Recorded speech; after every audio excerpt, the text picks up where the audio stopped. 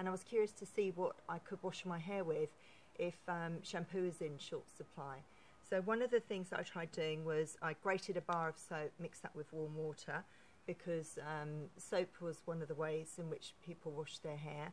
This was a disaster. It left too much wax and residue in my hair. I then tried using bicarb, and you mix that up with a bit of water to make a bit of a paste, and that worked okay. A bit messy. In those days they probably would have been bending over a basin and washing their hair with a cup of water, because they wouldn't have had showers to use.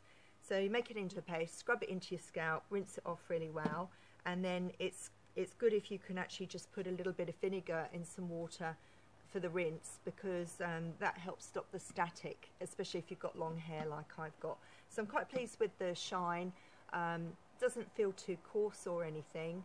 A girlfriend that does it quite regularly with bicarb, she's a bit sensitive to products, she said that it takes a while for your scalp and hair to kind of acclimatise, and after a while you don't need to wash it as often, which is pretty good, because in wartime they were short on fuel and heating, and they had to boil kettles and everything, so it made sense they didn't wash their hair as often. And apart from that, they actually didn't have the time to, because it was such a long procedure and they were working 50-60 hour weeks.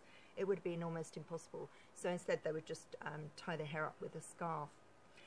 Some of the other cleaning products I've been playing around with is the washing soda, and you just need about a teaspoon or so in hot water to do your washing up with, instead of dishwashing liquid, and that's really good. It's bringing up glasses really clean and nice. There's less chemicals and things like that in something like this than some of the products we put on our dishware, so I'm pretty impressed with that.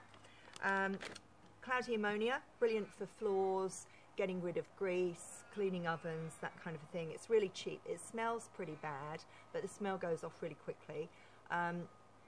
It's an old product, and it's also used for softening things like wools and stuff.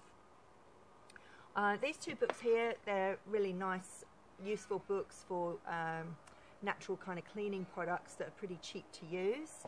And just a few other things, Epsom salts, which we use for lots of different things to do with plants, having a bath, getting rid of muscular aches, and things like witch hazel and rose water for your face, and hydrogen peroxide, really useful, light bleach for lots of different things, for cleaning and also for cleaning your teeth. So you can dip your toothbrush in this, dip it in some bicarb, and that will clean up your teeth really well. Or you could use some salt, or maybe some soot to make the white really shine on your teeth. And then things like essential oils for some of the cupboards and things like that, to keep rid of moths and bugs. So clove oil is really good for that. And then something like Vaseline for a sort of general kind of cosmetic. So lip balm, maybe if your hands are dry, use it for anything really. So that's my experiment with cleaning products and washing my hair on Wartime Rations, and just trying to find out what it might feel like and what the end result might be like. I'd love to know if any of you have got any ideas for products to use that would have been suitable to use during the war when goods were in short supply. Thank you.